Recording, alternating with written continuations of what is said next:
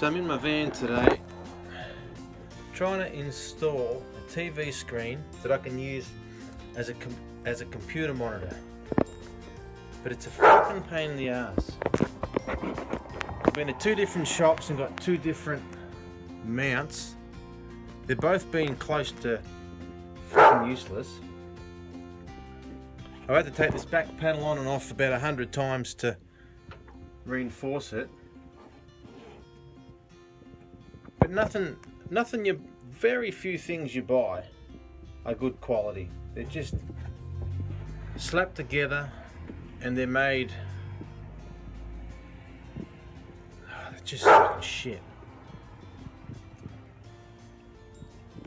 This screen, it's a cheap screen from Aldi. It works great, the picture's clear and all that, but I got a cheap one in case the whole thing falls off the wall. It was only like 90 bucks, so if it falls off and smashes and lands on the floor while I'm driving, it's not a big deal. So it's a bit of an experiment first, but they have the power lead and the other cord I need to plug into my computer coming straight out of the back, right in the center. And this brace has to connect right in the center. And when you put it off to the side, it fucking tilts like this.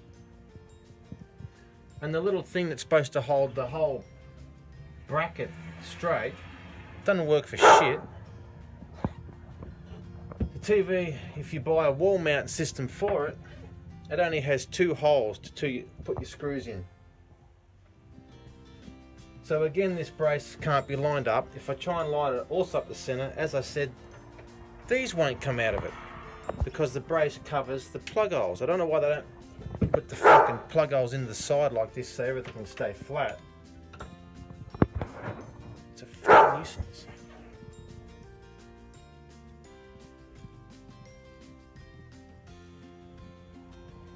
I don't know how I'm going to fix it. It's a bloody... It's taken me 3 hours to take the thing on and off, on and off, on and off. And now that it's on, it's not going to fucking work. It's a fucking nuisance, and I wanted it.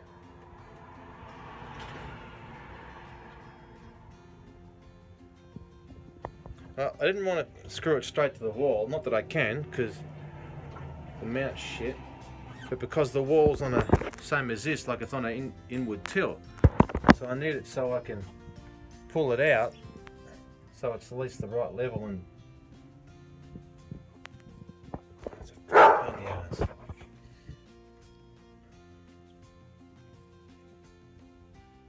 And just to be extra helpful, when you buy this wall brace, it doesn't come with any bolts or screws. When you buy the TV and the mount, it doesn't come with any bolts or screws. So you don't know what you're supposed to do. You have to take the whole thing to the hardware shop and open all the packets and go through the stuff to see which one fits. It's fucking pain in the ass. If you're into some sort of business that makes shit, fuck, do a good job. Don't do a fucking shit job. Fucking waste everyone's time. I'll keep working on it.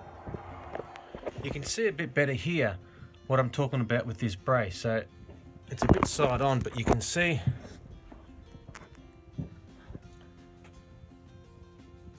like this TV only has 2 screw holes. So I either offset the whole bracket to the left, or I use these 2 screw holes and offset the whole bracket to the right. And I can't go to the right, because when I go to the right, that plug I'm talking about is here, the power plug, and the other one is here. That's got to come straight out of the back. If they were on the sides, like these few are, wouldn't have any of this problem.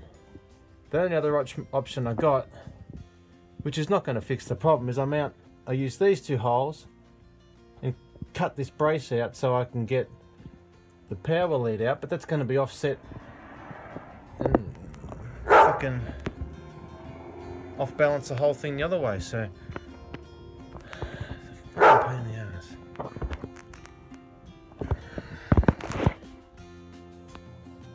Well, I've had about enough for today. It's dark, as you can see.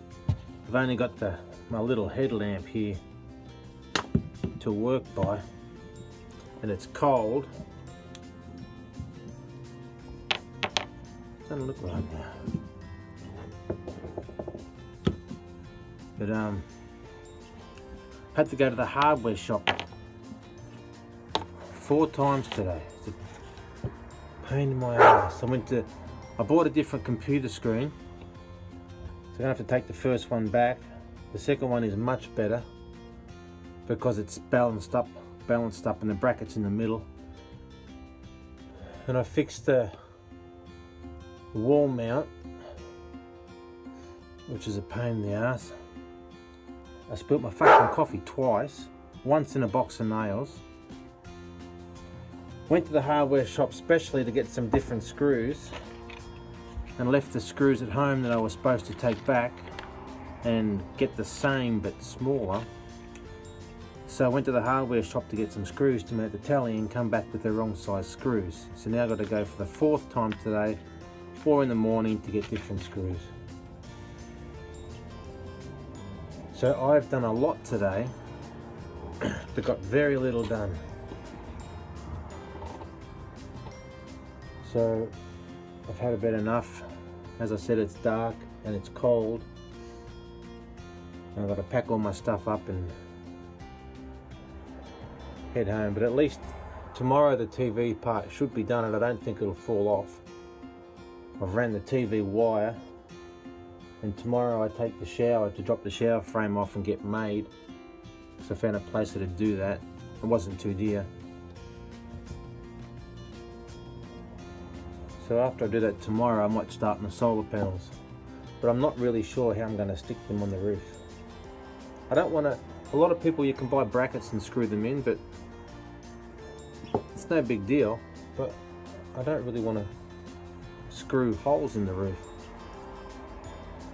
And on the other hand, I don't want to just glue them down with the Sikaflex stuff or whatever you use, because I'm a bit worried they'll fly off. But apparently they don't, or they won't. Well, that stuff's pretty good. And a lot of caravan places and a lot of other places like that do just glue them down like that. I thought about getting some roof racks, but the roof racks were $750 just to stick a solar panel on it. But it would be the neatest, but $750. And the brackets you can buy to screw the solar panels to your roof are $40, so there's a big difference there. Anyway, I'll pack up and I'll worry about it tomorrow. But I can't do much more. I can't put the wall back on that I took off behind the TV, because that's the same behind that wall. I've got to run the wire from the solar panel down to the battery.